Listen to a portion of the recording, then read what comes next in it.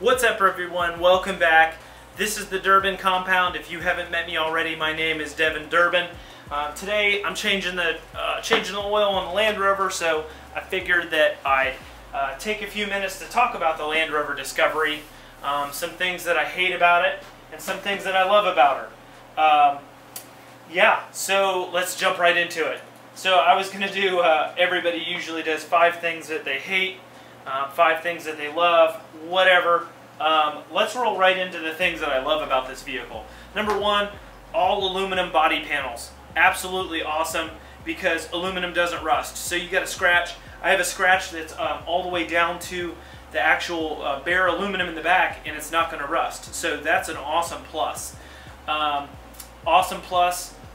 Number 2 that I like is solid axles front and rear. So none of that independent front suspension or independent rear suspension, none of that crap. So it's got fully braced axle housings, or the pumpkin to the axle tube, fully braced and gusseted. Awesome design. Long trailing arms, so it might as well have you know, like a long trailing arm kit on it. Boxed frame, all that stuff is awesome. So the suspension is incredible. Number 3 that I like is going to go into being able to lock the differential. So I can lock the differential, I can lock the front and the rear. It's got a locker in it, so it is absolutely 100% capable off-road. Number 4, I just love the look of them. I mean, everybody always tells me that they love the look of these Land Rovers and they think they're awesome. They do look cool. They're very expensive though, but they do look cool. I'd have to say number 5 is going to be a hard one to find something that I like about it. I do like how the rear seats sit higher than the front seats. So it's kind of like stadium seating in the back. It's really kind of cool. The roof pitches up in the back, and then the second sunroof is higher than the front one, and that kind of stadium seating is really cool. It does have a lot of room inside. It is a big SUV. So those are the 5 things that I love about it. So let's get into exactly the 5 things that I absolutely hate about it. So let's say the first thing that I hate about it is the V8. It's got a Bosch V8 in it. I think this one's a 4.6 liter V8. Yes, 4.6 liters or 278 cubic inches. It's kind of a gas guzzling hog. It's got secondary air injection on it, and it's an all aluminum V8. So I've been through and I've replaced the intake manifold gasket twice. I've replaced the head gaskets once, and I'm about to do it again because another head is leaking. It's just kind of a piece of crap when it comes to that. This thing has 195,000 miles on it. Been through a couple crankshaft position sensors. Overall, the engine's been okay, but it's a Bosch V8. I've had a lot of rough idle issues with this one. Coil packs and plugs and wires and coil packs and coil packs and coil packs. So I really am not a big fan of the engine. Number 2, let's go over to the transmission. The transmission has a lot to be desired. So I don't know the exact ratios on it, couldn't tell you the exact details on that, but I do know that it's geared lower for off-roading and stuff like that. And so it revs really high when you're cruising down the highway.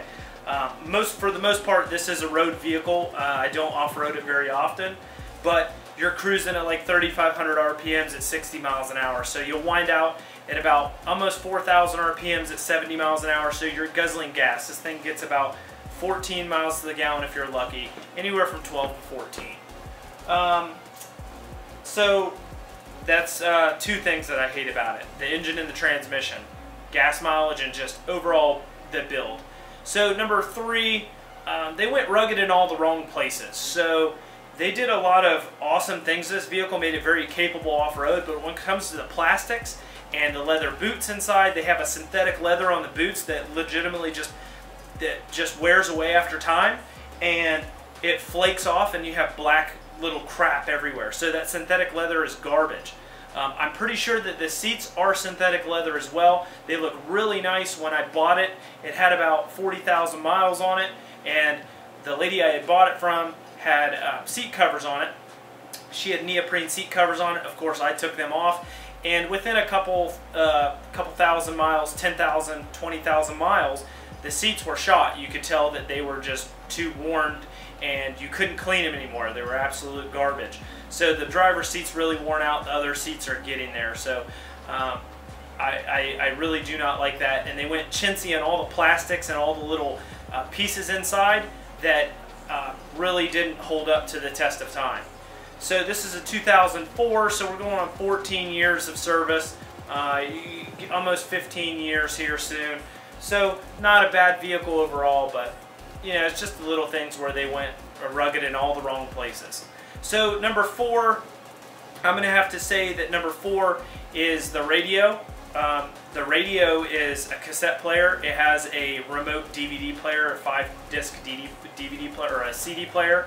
You get what I'm saying. It has an old Alpine remote disc player.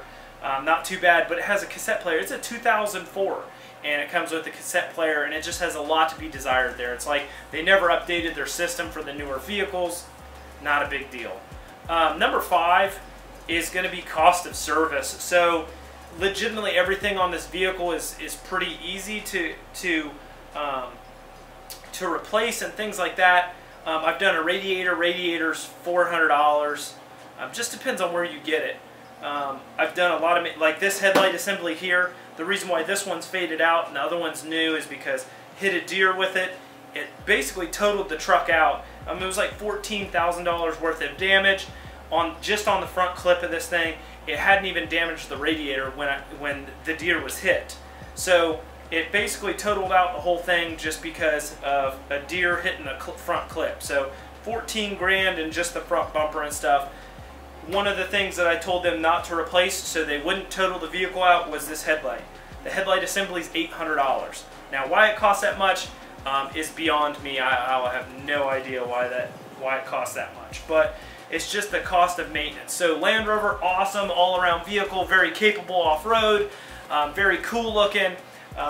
Maybe it's a status symbol, you know, rappers rap about it, blah, blah, blah, blah, you know, that they got a Rover and everything, but man, if you had to pay the dealership to work on this, it would be a pain in the butt.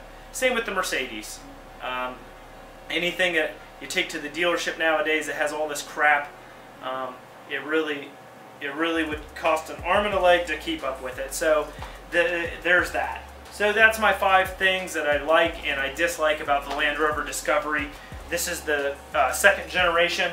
The older generation looks a little boxier. They rounded the corners on this one a little bit more with this.